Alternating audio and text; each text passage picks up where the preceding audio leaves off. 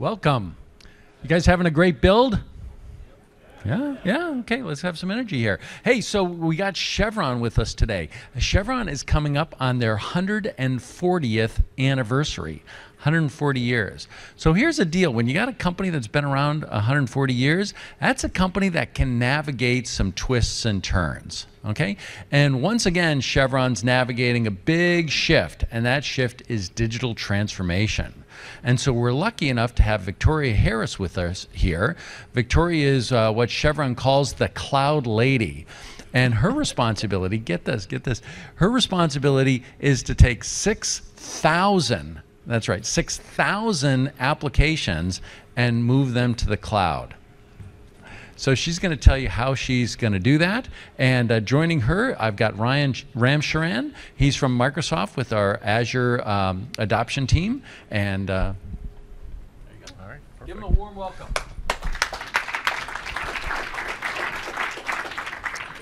All right, thanks, Jeffrey. So my name is Ryan Ramcharan. I'm with the team we call Azure Customer Advisory, or better known as Azure CAT. And so who am I and what do I do? So about 6 months ago, you might have read in the news that Microsoft formed a partnership with Chevron. And so what does that partnership really mean? Well, it means a commitment to the platform, and by platform, primarily Azure, across a number of different facets. So that's everything from OMS and the operations management suite to analytics to enterprise integration. And so for that commitment, and this partnership that we're building, our engineering team said, hey, look, we want to be in the trenches as they migrate, as they adopt a lot of these technologies. So we're going to park you, meaning me, out there and make sure that as Chevron adopts these technologies, we are ensuring that the feedback is driven into our product teams to ensure that we're meeting or exceeding the solutions that we're being asked to provide. And so for this Azure First commitment, again, there's myself and a number of architects that spend our day living out at Chevron, working with them across this digital transformation journey. And so Jeffrey mentioned there's about 6,000 applications that we're moving, but that's just on the migration side. It's also a number of greenfield applications across, again, things like analytics, so leveraging products that are coming out to do interactive queries and all of that stuff. And as well, we've got also things like enterprise integration, right? So service bus, logic apps, building enterprise integration for all of the transactions that run through all of the ERP systems, et cetera. So it's a big commitment. And again, what we're there to do is help them as they architect these things, and then again, provide the feedback into our engineering teams. So with that, I'll turn it over to Vicki. Thank you, Ryan. You can give that one back to Jeffrey. So for all of you here, this was a 45-minute session, so you're in a 75-minute block, so we don't have 60 minutes of slides, so that's lucky for you. But you do have my commitment. I will stay here the whole time to answer any and all questions that you have, full 75 minutes. So we do want to keep the presentation short. This is a very broad topic, and the questions can come from all sorts of places. And so I'm going to touch on things from billing to DevOps and things like that. So I want to leave a lot of time for questions. With that, I know I have a funny title, Public Cloud Manager. Chevron calls everyone a manager. I did start this journey about 2.5 years ago, I think, with one employee. I have completely lost track of how many I have now. I think we just on our Agile teams alone, we've got 150. So we grew pretty quickly, which is a difficult thing to do in an organization of our size. But it's testament to the speed at which we wanted to move and some of the early successes we've had in being able to move at speed. So I'm just really going to talk very briefly about Chevron to give you an overview, which gives you an idea of some of the challenges we're facing. Jeffrey, I don't like to remember that we're 140 years old, but we do have a lot of legacy technology, and so there's a lot of good and bad history there in terms of what we have to overcome. And really mostly what we learned, because we've been moving very quickly. We have a lot of good learnings. Some things were easier and some things were harder. With that, just a little bit about Chevron. We are a global energy company operating in over 30 countries around the world. We have over 50,000 employees. We also have a lot of joint ventures and strategic partnerships. So on any given day, there's over 150,000 people working around the world in the name of Chevron. And our main goal is to make sure those people are safe every day. For IT, we have about 4,000 IT employees, and they're globally distributed as well. And so those folks are supporting our business units. And as Jeffrey mentioned, we have 6,000 applications, anything from an HR application to something that's looking for a crack in a pipeline, to something that's managing the liquefaction of natural gas, to a basic finance application. Basically, whatever it is, we've got an app for that. And we got to move it. But it also creates some challenges in the distributed nature of our workforce. If you can imagine, all these local solutions are great for the business. They add value. But if you're looking to move into the modern world where everything is automated and you have no base of standardization, and you do not have very many common processes, that is a tremendous challenge. So where we started with some of these challenges. We do have a very strong safety culture, strong reliability culture, which means we can check once, we can check something twice. We're really good at checking stuff. We might check it 15 times. It means we're highly, highly reliable. It also means we're not very nimble, we're not agile, and we do not deploy code to production very quickly. Also, that's a mental challenge or a culture challenge when you're trying to get people to do something differently. And they say, I have all these manual check processes, telling them, no, a machine can do that, and it's all going to be fine, and it will be highly reliable. Sometimes I don't believe you. And so proving to them that it can be more reliable is also a challenge. But that's critical. That's a mental hurdle to get over. Is the cloud secure? Is it reliable? We certainly had to prove both of those things to help our business partners understand. Also early on, we had high demand, but the demand is, I don't really know what I want, but I know I want cloud, and I want it tomorrow. So we have a change management challenge on our hands, which is that people are asking for capabilities where they don't understand how they work. And the mental model that they have is their legacy technology. And so sometimes they don't even ask the right questions. Just say, I need that and I need it tomorrow. So sometimes you have to just walk them back and really try to educate them. That's a tremendous challenge as well. Fixed legacy costs and technical debt. If you're only looking at a project, I mean, I saw it 100 times probably in the first few months of my job. It's cheaper for me to just maintain this thing than it is for me to transform it. And so your transformation case or cloud migration case from a business case perspective can only be done in aggregate, because if everyone is one-offing these decisions, they tend to bias back towards the legacy. Let me just invest a little bit more in the legacy. Also, you need a strong technical foundation.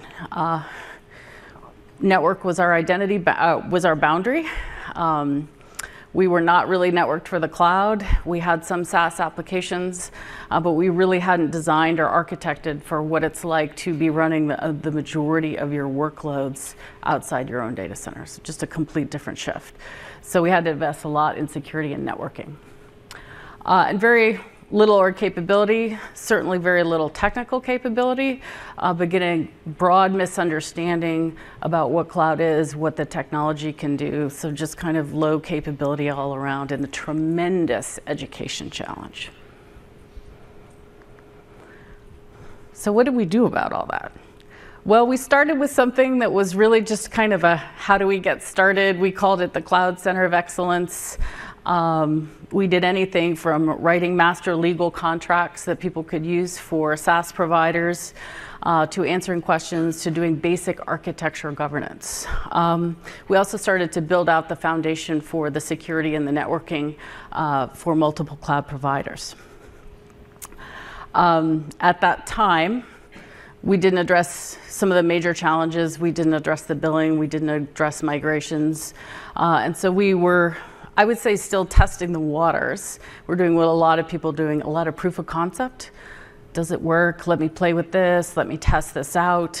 And so that's all well and good until you actually really need to do something at scale. And then you realize kicking the tires, window shopping, whatever analogy you want to use, at some point you have to stop POCing stuff and you just have to go. So that moves us to what we call the cloud program. That was our response to the leadership team saying, hey, why aren't you going faster? It's like, okay, we can go faster. Here's what it takes to go faster. We need some funding, obviously, but we also need a different structure. So we stood up a program to change our organization. So we literally launched a new org design and we put people into that org design. We defined how our services would be managed and operated. We covered all the super fun stuff like internal billing, which actually is, in the early days, was 50% of the questions that I got. So nowadays, I think a successful presentation, and you guys can ask me this, but internally is when nobody asks me about billing anymore. I'm pretty excited. But we had to take care of all those kind of meat and potatoes of operations for a global enterprise. A lot of compliance, a lot of questions about, hey, if a partner is hosting this, what does this mean to import, export, compliance law, things like that. So we had to crank through all of that work. And I would say, if I could draw a bar there, in transition to the last little cloud there, we started running agile. And I would say that was the major accelerator for allowing us to get going. Did we do great at it? No. But we started, and we got better, and we got better, and we got better the next time, and we're still getting better, and we get better every day. So any of you, I would say one of the biggest keys, and it's in our critical success factors, is running agile. We use SAFe, the scaled agile framework, but just getting started. Even though you don't know everything, standing up the teams to just start migrating applications. We did that in advance of having our master plan, because we like to have a master plan for everything, but it was never as right as we wanted it to be, because there's so much uncertainty and costs, the changing nature of applications. If you're flipping something to PaaS services, it doesn't really look like the same application when you're finished. How do you cost all that stuff? So we had so many questions we couldn't answer. But while we were trying to answer all those, we just thought, let's go. Let's start learning and building our patterns. And so that was one of the best keys to success. So are we fully optimized? No, but we have product-based teams. We're moving quickly. We're moving 150 apps this year, 500 next in terms of modernization, and then we're lifting and shifting the rest, and then we put them into a modernization queue after they get lifted out. So a little bit about what we learned. It was 2012, I think, we had our very first Azure subscription. But at that time, I would say 2 people were using Azure. And we lived in that, I would say, until about 2016. I think there was a room, I would say it was about double the size, and we had one of our senior executives actually say, over my dead body, does our data go to the cloud? So we had a lot of educational challenges. Also, it wasn't as well known. There weren't that many stories about how cloud was secure, how safe it was, how reliable it was. You didn't start to see those come into the marketplace in around 2015. Certainly by 2016, those stories, those anecdotes that our CEO or our CIO was hearing or reading, those became deafening in terms of what other people were doing that helped kind of pressure us and change our approach. And certainly by late 2016, early 2017, people were saying, why aren't we going faster? So really quite a paradigm shift there in terms of the way our organization felt about it and asked about it. And now, my boss usually says, are your feet on fire? Because we have so many people saying, I needed it yesterday, can I have more, faster, faster, faster? So where I used to get the, I don't need to talk to you, don't ever touch my stuff, now we get, please can you help me? And we have so many of those requests, we can't accommodate them all. But some things actually turned out to be easier. I think our going in assumption, looking at our infrastructure as a service workloads and our PaaS workloads, and when I talk about our situation, our 6,000 applications, roughly 2/3 of those are vendor applications. So those were clear IaaS workloads. All of our custom developed applications we thought would be easy conversions to serverless PaaS services, and that is still our intent to convert as many of those as possible. And so when it came to a complicated, some people have done very complicated analysis in terms of workload placement and things like that. For us, it was pretty easy. Most of our custom applications are .NET, and so most of them are going to PaaS services. And why was that easier? Well, it actually turned out infrastructure automation, for any of you who caught Bill McKenzie's presentation, it's really hard. And we weren't prepared for it, and we didn't have the capability for it, and it just took longer than we thought. And so to actually drop the infrastructure completely was easier than we thought. Not to say it was, we didn't have challenges, but we were certainly able to move more applications that way quicker. Also, like what I just mentioned, demand pull. I don't have to go around with my hat begging people to do stuff anymore. So it's a flood of demand. So we have everyone raising their hand, can I go next, can I go next? So certainly you have to prioritize all that and you have to plan that. But it's a different story.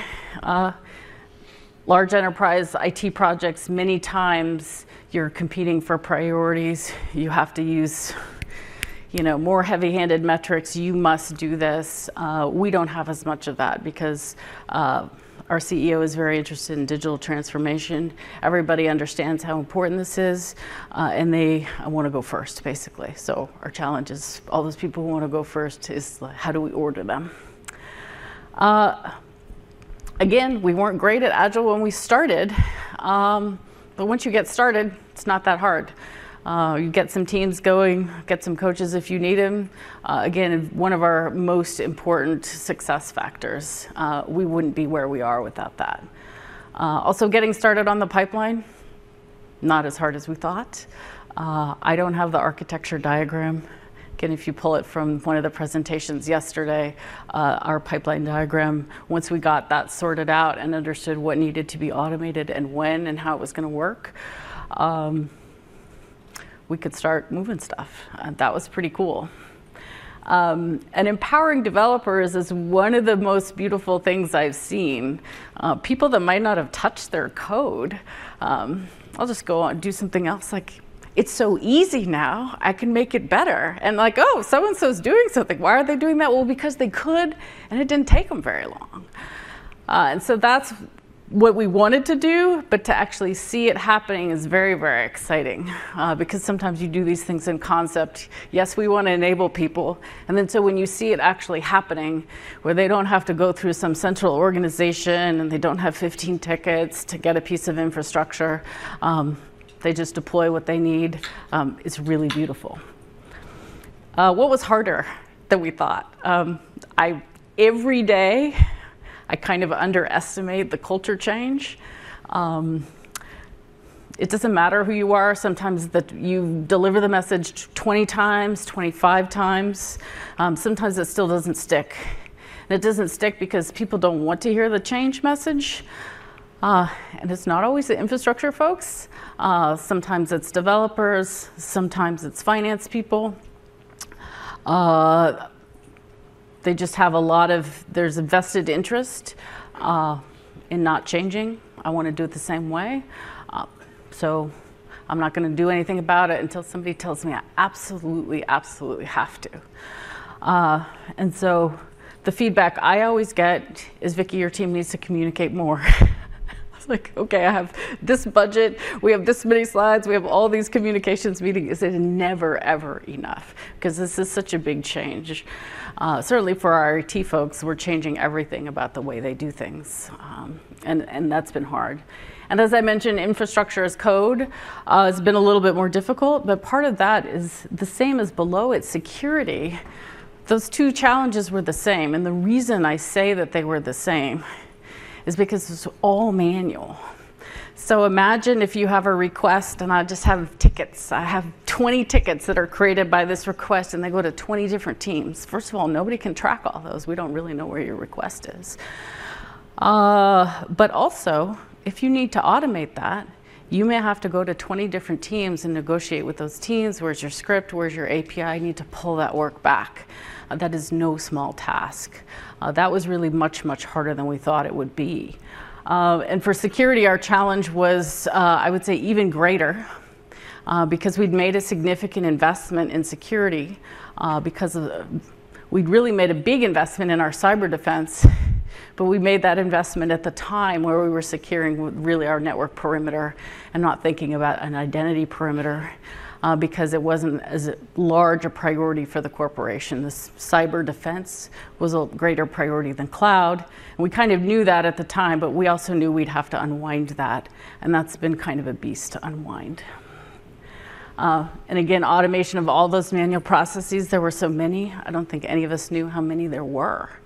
And everybody who's operating one of those, even if it's, I've got a ticket, my job, I run the script, I'm going to press a button to run the script, and then I'm going to log back in, tell you I did it. So we had a lot of that. I'm a little embarrassed to admit, but by the end of this, we'd like to have none of that because it's just not necessary. But part of that is also the culture change of teaching people your value is not there. Your value is in writing a script to automate a new process and then a new one and a new one and keeping our levels of incidents down. That's not your value, is pressing that button and telling us that you did it. All right. So in terms of what's really, really, really important, telling people that they have to automate has been hard because a lot of times it's just like, let me do it, just this one process. And so in some cases, I've just costed it out for them and said, this costs, over the life of this, that one manual task is going to cost $15 million if you look at it properly. And so I will keep your task manual if you will give me $15 million. And strangely, they don't want to give me any money. The next question is, well, I can't do it. It could take 6 months. It could take 8 months. So we would usually say, we'll automate it for you. It's still yours. And then we can give it back to you. And then we would usually get the response of, I don't want you doing my work. I'll figure it out. But again, that teaching people what's always been acceptable, that has always been fine. It has always been fine to say, you need to wait 8 months for this. And so to come and tell someone, sorry, that's not fine anymore. I'm not accepting your answer. That's a little bit of a shock for them. But it's critical. I mean, there's no way we can scale with all that manual stuff. No way. I already talked about agile. And I'm going to say it one more time. If you're not great at it, it doesn't matter. Just get started. Because it adjusts itself. One of my favorite other companies I visited, one of their teams said, we do Scrum Kanban. So you can adjust the process. We use the Scaled Agile framework, but we're not that religious about it. There are some things we do really well, and there are some things we're less rigorous about. So you have to adjust it to your own processes. But if you don't do it, you can't move at the speed that's required. And so we have had dependent projects that were running waterfall. I mean, that's what we did at Chevron for years. We were very, very good at it. But none of them could meet our deliverable timelines, none of them. And so I watched them fold last 2 years, one after the other, one after the other. And every one of them had to start running Agile because they just couldn't, we can't afford. First of all, we can't afford you to take 2 months to come up with a set of 3 recommendations and then maybe whittle them down over another many months. One of the reasons is that your answer is going to be wrong anyway. Because technology is moving so fast that if you take a traditional project, your work product is actually obsolete by the time you deliver it. That's not a nice message for people to hear either, which is, hey, how's your project? Your deliverable is going to be obsolete when you get to it. So the better way to do it is to have them come sit with some of the other teams, put them in your stand-ups, have them get going, so that they can see, hey, this is a faster way to deliver, and I can change my deliverables to fit the pace of the technological change that we're facing. I already mentioned strong network and security, but I will say, from a priority perspective, certainly there were many reasons we chose to partner with Microsoft as our primary cloud provider. So I wouldn't say this was a major decision criteria, but I was relieved, like, phew, because double threading, all the networking and all the security, so putting out investments for multiple cloud providers when you're getting the same services from them, didn't prove to be very economic for us. So we need our resources focused on one. So that's why we're focused on Azure, and it's allowed us to move faster as well. So we're not trying to put all these resources to build out multiple platforms just in case we might need them. And I would say adjustments to our organization were critical. Because the culture change is so hard, you can't just have a few people working on this and not touch your organizational structure. That's probably a way to fail. So you've got to pull out the people who are willing to run fast, the people who are software engineers, the people who can really deliver, and you have to protect those people. So that's part of my main job, really, is to protect our agile teams, shield them. So I take all the grief, all the politics, all the junk that comes my way so that they can keep working. So if they're in an org structure where the legacy processes keep intruding on their work, you're not going to survive. You're going to have to pull them out.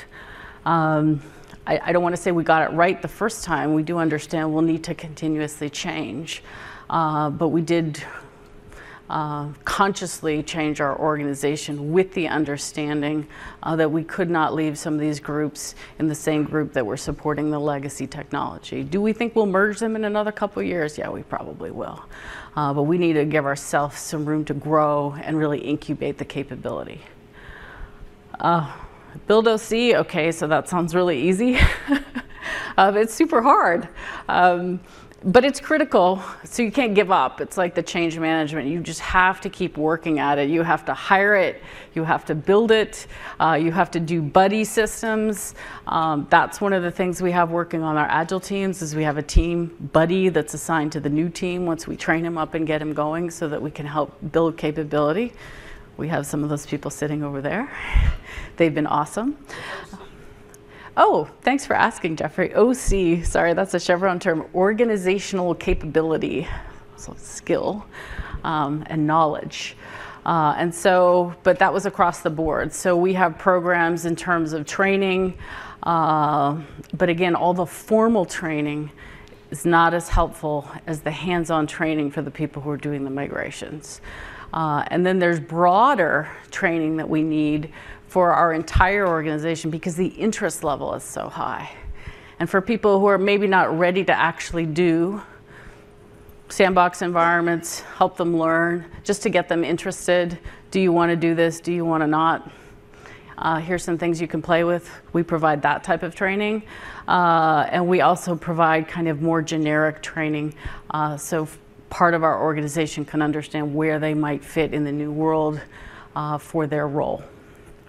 And then lastly, services and commercialization. That gets back to the, can we internally bill it? But it's also, do we have the automated tooling to manage ordering all the way through provisioning to billing? Because that's where we want to be. We don't want to have manual processes in the middle of that. And so if you don't address how all that works, it makes your life a lot harder. And like I said, that's kind of the unfun part of cloud, but it's got to be done. And so this is my plug for we're hiring developers, as many as we can. We'd love to see all of you work for Chevron, but I know some of you need to work for Microsoft. But we're really excited about where we are. We're excited about the capabilities we're building. We're excited about the people who are coming to work for us. We have a lot of great work ahead of us. And so with that, I'm going to hand it back to Jeffrey. All right, so now is Q&A. By the way, so the first Q is, if somebody wants you to take you up on that, how do they get in touch with you? I think my contact info is in the build. All right. I'm on the site. You find me, and you can find me on LinkedIn as well. Excellent. So we have 2 microphones here. I'll start off with a few questions, but then if you want to line up to the microphones to ask some, feel free. So Victoria, I really enjoyed this conversation. Your journey with DevOps mirrors quite a few other companies that I've heard. The one part that I didn't hear was you start off with the coalition of the willing, and then you have the resistors and that big, kind of cultural battle. But often what I hear from other companies is the folks, the first ones through the knothole, the first ones that adopted, really kind of have a transformative experience, that they are delivering better business results, and they feel that they're having more fun at their job. Have you found that? Absolutely. So certainly I've heard from more than one person that this is the best job they've ever had at Chevron, some of the people working on those teams. But again, those are also the people who are receiving the kudos from their business unit. Look what we built so quickly. Look what I did.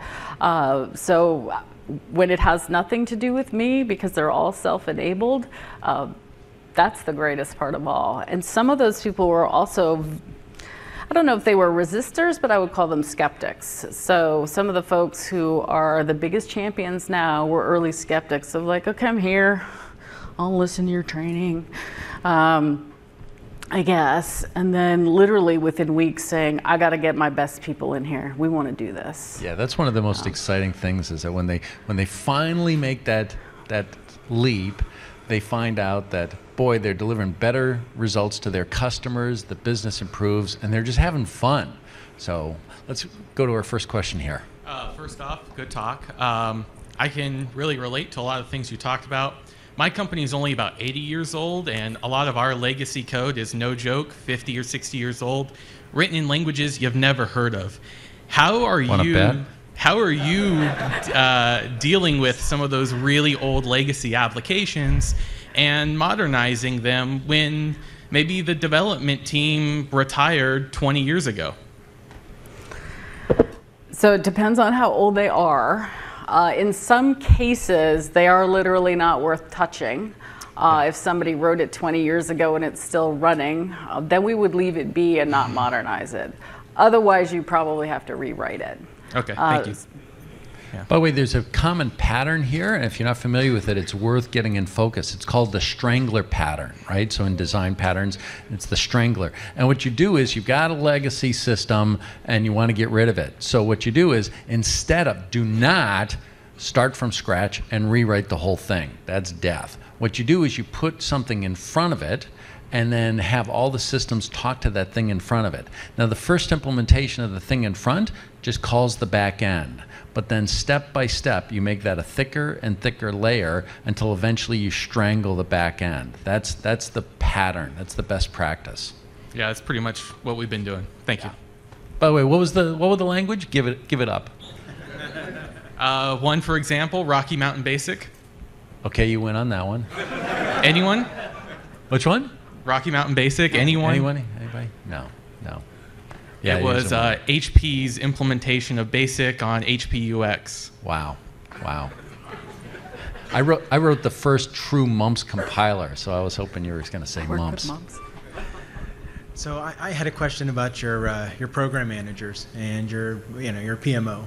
So we're going down the same path you guys did, and it's a little bit of a challenge. They don't know quite what to make of all this. They're used to being able to have their calendars and their project files, and they're just going right along. And we're doing agile, we're getting things out in iterations, but we can't give them a date. Like that feature, we don't have a date for that feature. It's done when we get there, right? Do you have any, anything you could share about that? I mean, I'm sure you went through something like that. Do you have some insights into that? I'm sure I have that conversation every day of my life. Why don't you know the answer to that? So part of it is you do have to have an overall plan. So it doesn't matter, running Agile doesn't get you away from that. You should know what your end goal is, whether it's financial, process-oriented, number of applications, so we have that. So we know what we're driving towards. And so you have to put markers along the way. Can I measure this? Can I measure that? And what we've had to train our leadership on, and if you're using some sort of classic waterfall methodology, is because we have a phase gating methodology. And so our assumptions when we were doing waterfall would be my estimate on cost and schedule is going to be really tight by this phase in time. And so what we've done is saying, it's just not going to be that tight. My range of uncertainty is greater, and so here's a greater range of uncertainty that you're working in. And so I'm not going to give you that, but I'm going to give you this range, and this is where we're driving. And then they back off a little bit and say, okay, but literally opening up that range of uncertainty and making that visible in terms of cost and schedule and deliverables, so that they can see, okay, these people are not off the hook from an accountability perspective, but we also can't be too prescriptive about what they deliver and when they do it. Does that help? Thank you.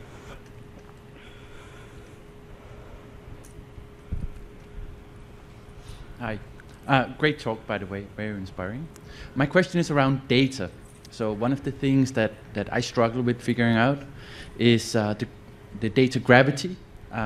We have all our legacy systems on premises in IBM data centers. And, well, we are building everything new in cloud.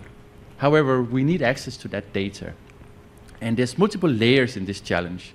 One thing is just the technical challenges. And then we also have probably more ownership challenges, so letting go and sharing your data with cloud applications. So have you any insights in this area to share? I might ask Brian to come up here and talk a little bit about analytics, but certainly integration with our data, and also some very, very old systems of record, basically, that are literally huge.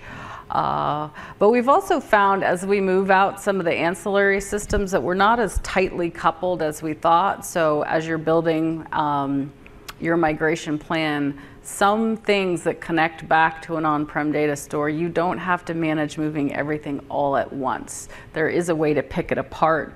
And so we looked at some of those clusters in terms of how we do that versus trying to overplan and take everything and every integration point and move it all at the same time. But you will have to do some de-architecting as you go. And we're also using the opportunity, if we can change some of our classic point-to-point interfaces to APIs. As we do that, we want to look for those opportunities. But the data is absolutely a tough challenge.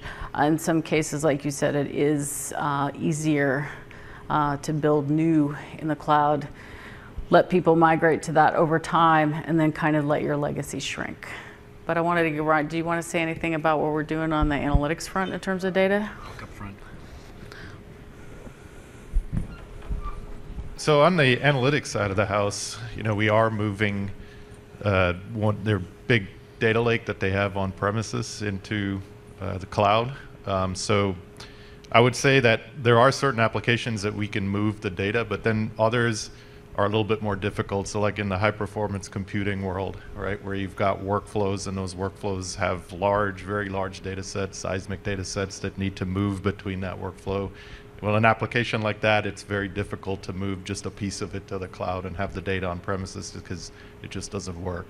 And so you have to try to take the applications like that in whole and move them along with the data, or else you can't have a kind of a hybrid connected environment. But from an analytics perspective, everything from a data lake that they've got on premises today is moving into Azure. High performance computing, we're trying to look for workflows that are a little bit smaller. The data sets are a little smaller, and try to move those in whole into the cloud. And then as we work on longer term solutions for the seismic side of the house, trying to figure out how, again, we can move all of it, right? So I don't know if that kind of answers your question or provides any insight into what we're doing there. Can I offer a slightly different perspective? So we recently had a reorganization, and now I'm also in charge of Azure storage, which I know absolutely nothing about. But I've been coming up to speed, and there's some amazing stuff. Have anybody heard about a Veer? Anybody? Right. It's a watch this space area, right? So what I'm going to tell you, I don't think is available right now, but here's what's coming. So Avir was a storage company, and what they did was they said, hey, there's a whole bunch of NASs out there that are relatively slow. So what they did was they built a caching layer. It was all SSDs, and what you did was you had all your clients talk to it, and then it would front end all the different NASs. Incredible performance increase. So much so that people said, hey, you mask latency. We're going to take your device and we're going to put it to mirror in all of our branch offices. So now the branches are there. They talk to the local Avir device, and it talks to remote storage servers, and everybody thought that they had a local storage service. Fantastic.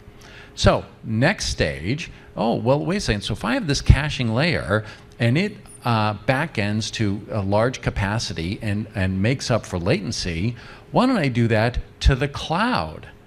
Okay, and so that's what they do. Now you can talk to this thing, and it can consume cloud storage, where cloud storage is cheaper and effectively infinite. Now here's where it gets interesting. So then they said, hey, we can also do this as a virtual appliance. So as a virtual appliance, they get a VM that has SSD, and then you talk to that, and then it talks to your blob stores.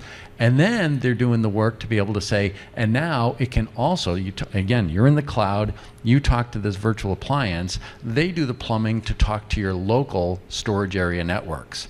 Now, why is this exciting? This is exciting and used extensively by the movie industry. The movie industry, their movie is their IP. They have a high degree of security around that. They want to keep that on premises. So what they do is they do only one frame at a time up in the cloud. They process it in the cloud, and then they write it all back local storage. Anyway, so the severe, the patterns that you can do on-premises to the cloud, cloud on-premises, is being expanded with this new Avir acquisition. So watch that space. We might have some talks about it at Build here. If not, definitely watch it at Ignite. Thank you. Sorry, I just had to get in there. I'm so excited. You mentioned that you had a culture of checking and rechecking, and also mentioned that automation is very key to your success. Did you automate your software QA to any great extent, and if so, how did you do it? I would say automating that is one of our things to do. So we're doing a little bit of that, but that is one of our opportunity areas. We want to have full automation there. So we have partial, I would say.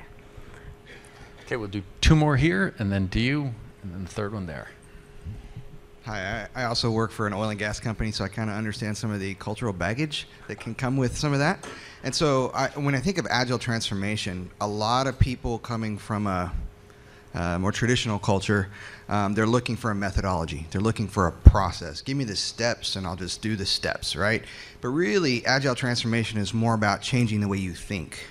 And and people are typically resistant to it because they don't know any better. They've never seen anything else. And so what are some things that you can speak to about how to help people change their mind so they're not focused on doing a new process and a new methodology, but they're actually learning a new way to work? So some things that have helped us along is getting agile coaches. So not carrying the full burden of that, so helping them guide you through the process, especially if you're new at it. Certainly when I find someone who I'm always so interested, okay, that person has heard that story 10 times and today it clicked. I'm always interested in what made the brain click that day. But I think also taking people and actually putting them in the process. So this is what good looks like. I can talk at them for hours. It's nowhere near as powerful as having them sit with some of those teams. So I don't have to tell them what it looks like. They see and feel what it looks like. And if you're just starting and you don't have any of that, take them to another company where people are running like full-on DevOps and just have them sit with them. So that they can see this is how it works. You know, I've had people sit with security teams at other companies, watch them run agile meetings, all sorts of things like that, just so that they could get the idea of this isn't your normal day. Certainly when we're onboarding people, we do tell them, all that other stuff you do, random meetings for random projects, random requests from your management to do this, do that. I was like, we don't do any of that. Here's where your work comes from. Here's how you work it. So part of that is actually a huge benefit to the people working Agile, because it's at its simplest, it's a throughput management system for human work, right? So then, wow. I don't have all these extra demands. I can actually commit to what I need to do, and then I can do it. And if somebody else will take all that extra burden off my shoulders. So that's the other thing, is you have to take that burden away from those people. If you're free to work in an Agile team, I'm going to protect you from all those random one-off requests that people working in the old way will maybe still ask of you. Victoria, a lot of people in enterprises that have been successful adopting DevOps have talked about Gene Kim's book, The Phoenix Project, as their gateway drug to DevOps. And I was wondering whether or not you found that a useful resource? Well, certainly when we were trying to learn, we all read that, and many other books as well. And I'm sure we found a lot of ourselves in that book, so it resonated in terms of, okay, I recognize myself, I look a little bit like that. But I think, so it was just a way to understand, a way to recognize that this challenge is universal in terms of the problems that we face. I think the people who had, because that's based in Lean Sigma, so people who have a background in Lean Sigma who really get the factory concept, they really, really got it. Some other folks not so much. Because part of our biggest challenge is that idea. So literally a factory floor, I'm building a machine that builds machines. And so that's much more efficient than you building a one-off and a one-off and a one-off. But unless they worked in the process and it's delivered those machines for them, they really don't understand it. Yeah, it's one thing I've found as you engage in DevOps, it's useful to realize that there are two communities saying similar things, but really have different focus, and you want to pick your community. So the first is the startups, the internet companies who have nothing and then do this from the scratch. They're great, they're awesome, but it's not really the same lessons that and path that a company that has existing assets needs to take to embrace DevOps. And Gene Kim actually has a conference called DevOps Enterprise, because it's focused in on the lessons of those people. And it's a bunch of his videos from that conference are on YouTube, so I encourage you to take a look at those if that's your path. So a lot of what we do as well is just go do something, right? So some teams, like we have a Tiger team which is an Agile-based team, but the methodology that we're using is just build something, get something out from an MVP perspective, right? Let's not sit here and talk for days around how to architect ADLS, or let's just go and build and get something out there and iterate on it. And so that's been very successful.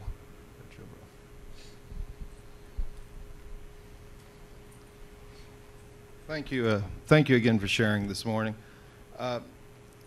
My company has a lot of internal infrastructure, so for moving to the cloud, some of our system admins, of course, are nervous. So, I mean, how did you overcome that with teaching them to learn new skills and overcome that resistance to change? And then my next question is, we're very cost-centered at our company. Have you had any real ROI information to say, hey, this is saving us money in the long run? So yes, we do have a very large and complicated business model because we have savings in a number of different places. We get savings from automation. We get savings from infrastructure cost avoidance or life cycling out. And so Oh, not to interrupt, but how are you deriving those metrics? Well, if we take... Don't ask me that. All right, well, if I don't hit it when I'm done, ask me again, I'll try to hit it. So certainly there's known costs. So it is easy to take your infrastructure cost that with cloud, cost the project so that you have kind of a bump in your spend to execute migrations, and then a reduction in your infrastructure costs in your outer years. So that should not be too difficult. What was harder for us to cost is, hey, I think I'll have some savings, automation-based savings. So we have some squishier estimates, and we're a conservative company. We don't like to do that. So most of our estimates are lowballed on the infrastructure costs. But when I say infrastructure, you can avoid any data center costs or infrastructure repurchase. So if you get your timing right, you can gather up all your infrastructure repurchase, and instead of repurchase, that's the point where you move to the cloud. And so, and by shedding your infrastructure costs, that's why we went to PaaS. You can, if you're careful about it, you can probably self-fund your migrations. But certainly data center, our legacy data centers were just they were becoming too expensive to run. We just couldn't afford to run them anymore, not with all the manual processes that we had. I mean, we really view this as an imperative. And as for the server admins, some of them are still nervous. I would be lying if I said they weren't. However, we're shrinking. So we're shrinking our legacy footprint. So by providing a lot of training opportunities, we're just shifting the nature of the work that we do. We haven't had any, nobody's lost a job or anything like that. We are reskilling people where we can. Some people are not interested in that. And we have some awesome use cases. Somebody says, I want to run this ERP infrastructure for the next 3 years and then I'm going to retire. That's fantastic. Because we need that job done and we need somebody to do it. But we also need people to be honest about what they will and will not do. We've been pretty honest about what infrastructure as code looks like. Infrastructure management looks more like software engineering than server administration. That can be a hard thing for them to hear. But we also carved out opportunities for people to say, this isn't even your job. We're going to give you some protection or relief, bring in some backfill labor to do your job, give you a chance to learn. Try this out, see if you can do it. You might be the new person who manages this area if you are successful. So we gave a lot of people who had the willingness, the desire to learn, we gave them some opportunities to see what they could do. And I would say they all stepped up.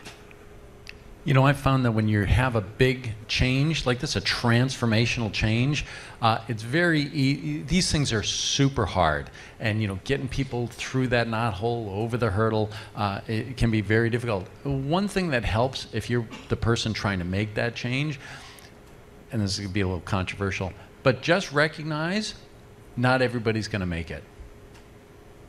And it's not your responsibility to get 100% of the people over the threshold.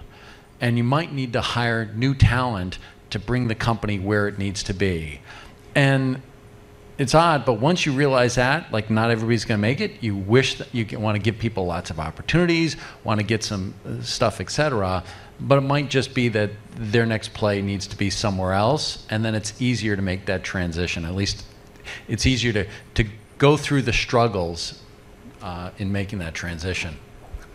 Yeah, and just one more thing to add on that. It's when you show them, this is what I need you to do, you can get that self-selection process going a lot faster than if you're talking about it and they really don't understand. It's like, no, I need you to learn the scripting language. This is what it looks like. Sit with this person and watch it. You can get those decisions faster of, yes, I want to do this and I'm interested. I'll take this training. I'll take the certification. Or, no, thanks. Can we talk about a different opportunity for me? So when you're making a transition from a traditional waterfall model to safe agile. You have all of these roles and responsibilities that people are used to, and you have positions that never existed before. You have release train engineer, you have different roles for product owner and product manager and scrum master. So can you describe how you manage that, that your organizational has to change? How did you manage that organization change? And also, how did you get senior management buy-in to create and fund these positions that had never existed before in your organization? Well, I'd say we're still in that transition, and I laugh because, I mean, I think people are always like, what's a release train engineer? What are you talking about? I don't even know what that is. So certainly there are key leaders where we said, can you please go to this training? It's really important that you can support this. We also have a central organization within Chevron that kind of carries the agile message and trains scrum masters and helps provide them. Is that org as mature as we want it? No, it isn't, but we're kind of trying to grow that capability. But I would say the coolest thing is, in terms of getting management buy-in, we got enough, and once we started moving, and we were moving faster than everyone else, the buy-in just came. Like it was like a flood. Please, can you teach my organization? I want this. Can you set up a team for this? Can I have that? Because you literally see the power of the speed of delivery speaks for itself, and then you don't need much of a change management program. You just need to publish your results. So, do you now have does your HR organization now have the ability to hire into positions and roles that are directly for your safe agile process? I would say we concentrated I think we have a couple roles that fit the SAFE framework, but as part of our transformation, we did have our HR organization literally go through all our roles and add new ones and change our definitions so that we could, and we even changed some of our hiring practices. So we had a very large HR study to figure out how we would do cloud and digital transformation, and they've been a great partner in that. But you're bringing up a great point. You know, if you're coming to this conference, by and large, you're one of two categories. You either work for a company whose business is primarily software, or you work for a company whose primary business is not software, but for whom software is becoming an increasingly important component. If you work for one of those second type of companies, you are in competition for software talent. You need to figure out how you are going to compete against the likes of Facebook, Microsoft, Google, Amazon for the top software talent. So you need to be working with your HR department to realize that, hey, we have new career tracks that are required. You need to take a look at your compensation. Are you compensating people according to industry norms? Are you giving them the right opportunities, the right access for them to develop their skills? I've worked in companies doing software where software was not the primary business, and I've worked for companies where it was their primary business. And there is a difference. And going forward, I think there needs to be less and less of a difference. Any more questions? Got time? If I don't have to get up. Okay, we'll repeat the question. Okay, so... Or if you stand up, I can hand you this mic. You just got to get in front of the speakers or it's going to be a bad day. I will hold it for you. Okay, so it seems like at some point there was a snowball effect where instead of you having to go out, people started coming to you. How long did that take to happen? 2 years of some pretty slogging through mud. 2 years of slogging through mud is how I would describe it. So we work for the DoD, so like all your pain points, we were over here laughing because we were literally going through that. Stand up. Yeah. You making me get up? Yeah. Well, we're transcribing this, so. Okay. So as developers for the DoD, Adam and I are working basically from the grassroots trying to implement DevOps. And all your pain points we were over here laughing at because they are struggles we go through every day right now. And I just wanted to comment on that because I know you saw us over here kind of just laughing. And it was a great talk. It's been a great conference so far, so thank you. Okay. By the way, as you embark on DevOps, somebody was asking about cost recovery and cost savings, et cetera. That's all great stuff, and there's a there, but really it is this business effectivity that helps get people over the hurdle for DevOps, right? Because with the cost savings, it's like, well, is that a valid formula? And what about the hidden costs and blah, blah, blah? And people can balk, and well, any transition, there's risk, et cetera. But typically the folks that get through the knothole of like, man, we got to change is when they've had some business failure. Like, hey, we had this project and it didn't deliver on time. Or we're getting our butts handed to us in this area as the competition are moving faster. Those things, that there's some business imperative, those you find people willing to make change, right? Often failure is the biggest motivator for change. So you find something where there's some dissatisfaction. We need to make progress here. Then you find the coalition of the willing, right? Hey, if you're not on board, that's fine. Go do something else. We want people who are in. And then you, as he says, don't go spend a bunch of time becoming a 400 level expert in DevOps. I think reading the DevOps book, definitely worthwhile, but just do it. Just like understand the principles. We want to move fast and iterate quickly and do it and then learn. And as you do that, then start to educate yourself. And that manufactures success. And then that grows and grows and grows. So I go to this DevOps conference, and basically that story, that pattern was told across industries over and over again. And then the next year, I see the same person just telling essentially the same story, except this year was different because last year they were a manager of something and this year they're the director of something. And then the third year I come back and this person's telling essentially the same story and now they're the vice president of something. So you start small, grow, and scale up. And by the way, at some point when you've had a sequence of these successes, that's where you can bring executive sponsorship in to say, okay, now let's figure out how to do it en masse. It is a mistake to try and go from where you are to universal DevOps. You'll fail and it'll put back your effort by years. So you want to start small, get some success, grow, get a couple iterations, and then figure out how to go big, in my opinion.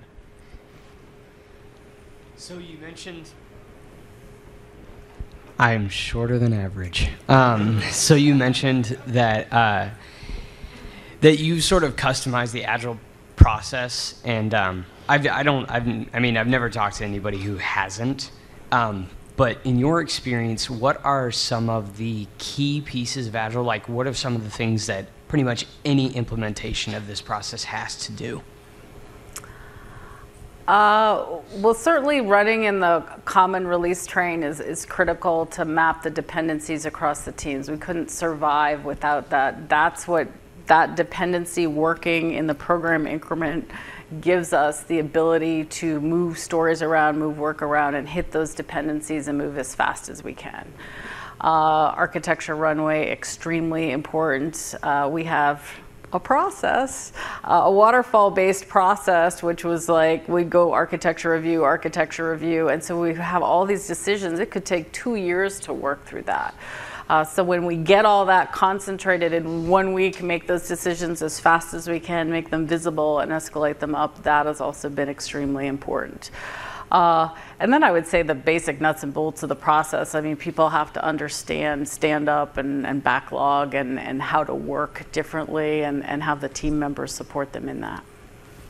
Cool, thanks. I have a whole bunch of questions, but I'm trying to boil it down to just one. This is my favorite one. I've never got an answer to it. So I've been doing Agile for about 3 years. Before that, it was rational, unified process. And before that was kind of probably deep waterfall. So my question is, how much documentation is appropriate? Because we prefer working software to a good document or thorough documentation. But I get user stories, which is make it like the old system, because we were transforming a desktop application into a web one, and we just get one line, make it like the old system. And then how can you derive a good testing strategy from that without going reverse engineering the code? Who's supposed to do that? So how much is, I mean, in a year's time, no one's going to remember what they coded, so where's the documentation? And when I started, we had a really good coach 3 years ago. His name was Henry Dittmer, and he said, you're going to be almost laughing. Well, that hasn't really happened yet. And he said, Agile is very difficult to master and requires a lot more discipline because you don't have all these heavy-duty processes. So given all of that, how much documentation is the right amount? Well, I know why you've never gotten an answer. It's pretty much an impossible question. Yeah, I guess the deliverable dictates it to you. Mm-hmm. But I would say we get it wrong most of the time. In our spirit of moving quickly, I would say we have under-documented in some cases where we need that. And I would say, if you're earlier in your journey, you probably need more, and some of that's to comfort the rest of your organization that's used to seeing some of this stuff. But at least if you've got it all online and it's interchangeable and you're not putting actual like Word documents or paper documents somewhere, keep it in your systems of record, keep it as agile as possible, and keep it as modular as possible. That's certainly the best way to go so that you can keep it fresh, because anybody who's written more than 10 pages, it's pretty much worthless because it's obsolete tomorrow. And so I guess my answer is modular systems where people can come back and change it very, very quickly. I just needed to change a small piece. Yeah. We try and keep everything in one place. In the user story, we use Jira. But actually, I do have one more question. Is when you're actually writing the code, I understand that you have conversations as you go along, but you have to write those conversations down, and that's something that doesn't happen much. That's a problem, I think. I agree. We're looking forward to some of that technology we saw yesterday where we can capture conversation. Yeah. I need a mind reader. But one of the other answers for documentation is to replace documentation with tests. Right? Ultimately, where you'd like to get to is a world where you say, developers, you can make any change you want. When you're done, when you check it in, we're going to run these tests, and if it's green, we push to production. And if it's not green, we don't. We back out your change. And then if something goes to production and you didn't like something that happened, then the answer is add another test. So tests are very precise. They say yes, they say no. When someone writes something down, what do they really mean? And are we all speaking the same language? I mean, literally English? And is that your first language? And do you write precisely or do you write verbose? Tests are nice and precise. Doesn't do everything, but the degree to which you can use tests instead of documentation, you're much better off. I think that's a great answer. Thank you for that. I just inherited some software and it's got 4% coverage, and I've been told it should be 75, and why isn't it there yet? From the person who had that software for 5 years before me. Anyway, thank you. I'm an engineer in the oil and gas business, and I have one simple question. Do you get your engineers in Chevron to adopt Agile? You are talking about DevOps, but the same principles could be adopted by the engineering teams in Chevron. Are you doing that? We are doing that in pockets because we're seeing we're seeing the benefit of that. So I would say there's no broad adoption across all the engineering teams, but there are some teams that do it very, very well. And actually they understand probably the Gene Kim more, because most of them had a very, very strong grounding in Lean Sigma. And so once you relate it to that, they understand it very, very well. But we don't have broad adoption across, but I think as part of our digital transformation, we'll be pushing out into engineering. Thanks. Hello. Hello. Yes, I'm a technical person, not a part of the management side, but I'm going to ask more about the resource. So you are hiring talents, right? Part of the resource augmentation of your company when it comes to the development team. My question is that how did you handle the situation when you think you hired the wrong person? Okay, and then how did you able to keep the high profile of the existing people in your company? I'm putting myself as part of that. For example, I'm an SME on this product, and then you hired a new person, and you think you hired the wrong person, and you want to remove this person from that team, for example. And then my third question is that, what did you do in the management side in order for you to protect them, to make them more productive all throughout this process of the development, for them to be able to deliver the solution as expected? Okay, so let me make sure I understood your question. Tough question, yeah. Which is, what if you hire the wrong person? Yes. And then how do you keep your existing employees in high morale? Motivated? Yeah. Okay, and the other one was, how do you keep the management level productive in Yes. this kind of a transformation? Yep, and what are the actions that you do in your side for them to protect these people from disturbance all throughout this development process? Okay. Well, the last one, there's no magic to that. I stand in front of the bus and get run over 20 times a day to protect those people. On the first one, there's an easy and a hard answer. So when we have people on the teams, if we have partner labor, contractors, contract engineers coming in, we have a 2-sprint rule on the team. We give you a little bit of a grace period, but if you're not working out, we say, hey, thanks very much. We'll catch you on another project. Now that's really easy to do if somebody's contracting for you. You can't do that with a full-time employee. You can, however, do that if you borrow that person. You can go back to their management, say, hey, we did this as a development opportunity for your person. We gave them a couple of sprints. It's not working out. So if they want to develop more in this skill, I'm giving them back to you, and you're going to have a more comprehensive learning plan for them, and I suggest maybe another role. That doesn't always work. Not always. Sometimes we have to work with what we have, and then we might get somebody, a buddy, extra coaching. And then, of course, there's the last option for what you all know is if you've made an error and you're hiring and you don't have a good fit with someone. And in terms of morale, what we've done is try to provide a lot of opportunities for the people who are interested. Because in a lot of cases, they're not going to have the skill, but if they have the aptitude and the desire, we give them a shot. It doesn't mean they get forgiveness forever to not perform, but we give them a chance. And so we communicate those opportunities a lot and let them know. And again, where we still need reliable legacy operations, we let them know that that's very, very important to our company as well. So we're not saying it's not important. We're just saying for a set period of time, we're going to run that, and then we're not going to run that anymore, and they understand that, and then they will move off and do something else. So I don't want to say it isn't a challenge, because it is, but certainly we communicate a lot of the retraining opportunities, and we do that day in and day out. And again, on the management side, I would say that's my primary job, is to make sure I have management alignment so that we have developers developing.